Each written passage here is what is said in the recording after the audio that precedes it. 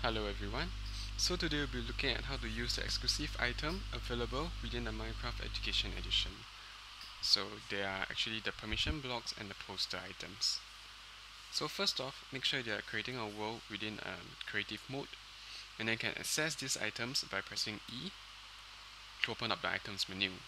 So the chalkboard is actually found under the items tab right here. And chalkboards actually come in 3 different sizes.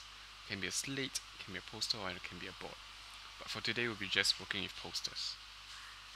Okay. The permission blocks are actually found under the construction tab, right beside the ladder. Okay. So they're actually named border. So they help you to define the boundaries within your world and ensure that players playing your world do not exceed these boundaries. Okay. So first, we'll look at how do we use posters. So again, scroll until you are holding a poster and then right click on the ground.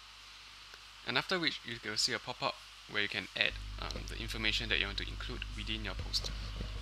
So for example,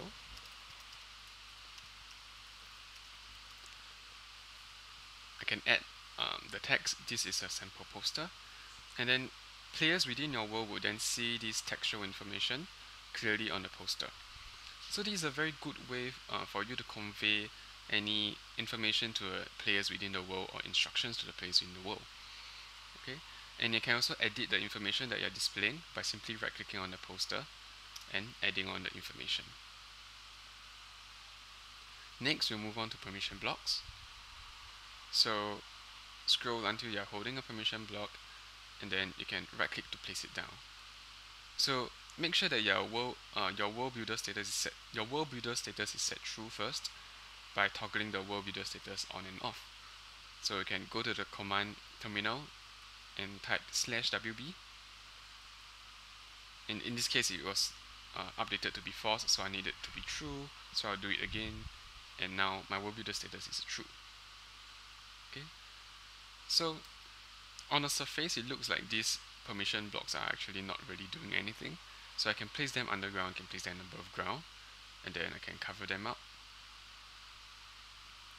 And they're not really helpful as borders, as I can actually just walk past them. Okay, but actually, when I turn my world builder status off, so now I'm actually like a normal player in a world, you realize that I cannot jump over the permission blocks, nor can I walk over the permission blocks. Okay, so when used wisely, these permission blocks can actually form the border within your world and does not allow the users to exceed the boundaries defined in your world.